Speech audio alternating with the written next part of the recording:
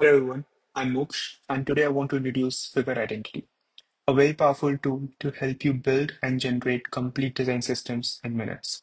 So we have opened up a new file, and now I can enter the company industry. Let's say I want it in healthcare, and I want it for a web app, SaaS dashboard.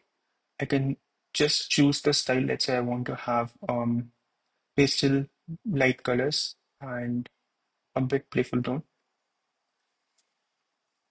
I can choose images that resonate with it. So let's say this or this and this. And we'll try to come up with some colors and typography that best suits this needs.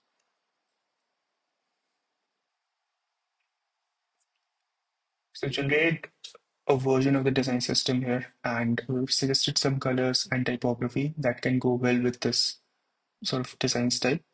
We can very quickly just set up and get started. The complete style sheet for colors, for typography, for your spacing system, everything is set up. Before exporting, we show everything here in Figma itself. And now, if you want to export, you can just create all tokens in Figma and instantly everything is set up.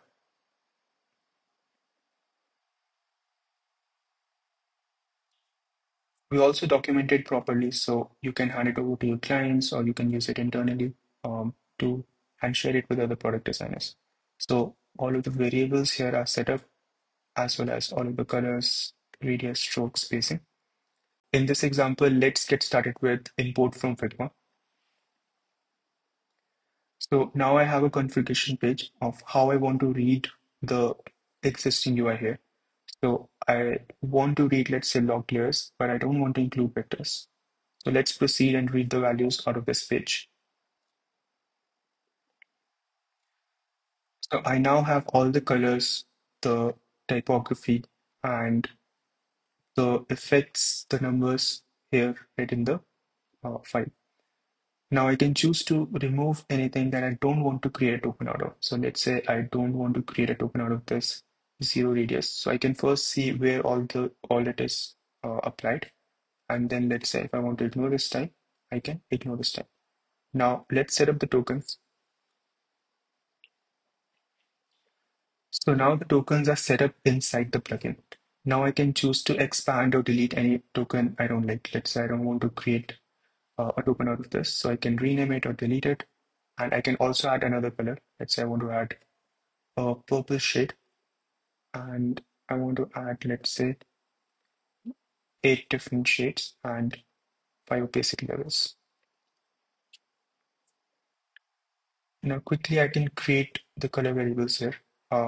And I would see here in the global tokens, all of the variables are created for the color. So we now head over to building components. So we have all the different kinds of components for mobile, web dashboard, or even landing pages.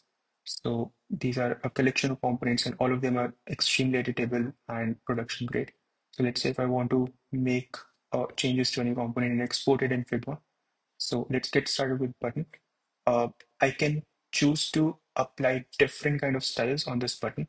So right now, the colors and the styles, the typography, everything that this button has, we can change and customize it accordingly the way that we have set up our existing styles and the tokens in the previous step. We can choose to change the primary color. Let's say I create this new purple shade.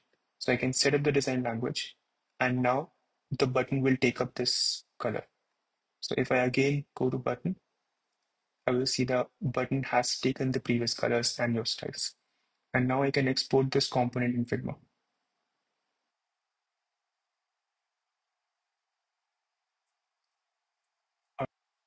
So these are production grade components, so I can choose to play around with it. Let's say I want it in a neutral shade. I want it a bit bigger, and I can choose to this, maybe just an icon button. I can choose to have this as well.